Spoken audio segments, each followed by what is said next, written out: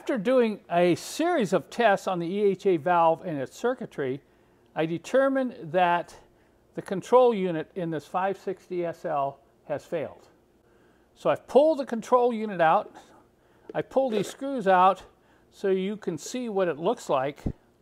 That's quite a piece. You can buy these rebuilt for around $500, but we're going to play around with this and see if we can't fix it. There are some reports that there are some components in here that typically fail, and we're going to replace those components before we go out and buy a new one. By the way, I have done a video on testing the EHA valve. I've also sourced the proper multimeter with the cables you'll need to do this test, and that'll be available on my website later. But I want to show you something. This is really interesting. If you badmouth the KE-Jet system, this might be a surprise to you.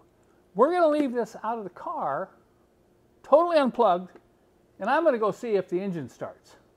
So I'm in the car, and I'm going to try to start the engine.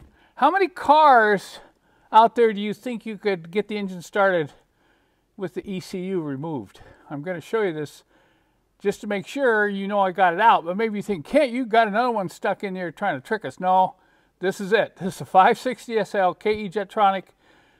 The engine control unit has been removed. Watch this.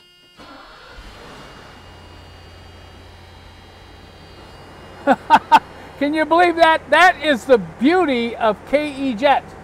Granted, the engine's not going to run all that well and it won't be very efficient in terms of fuel economy, but it will get you home. That's what the designers designed into this fuel injection system.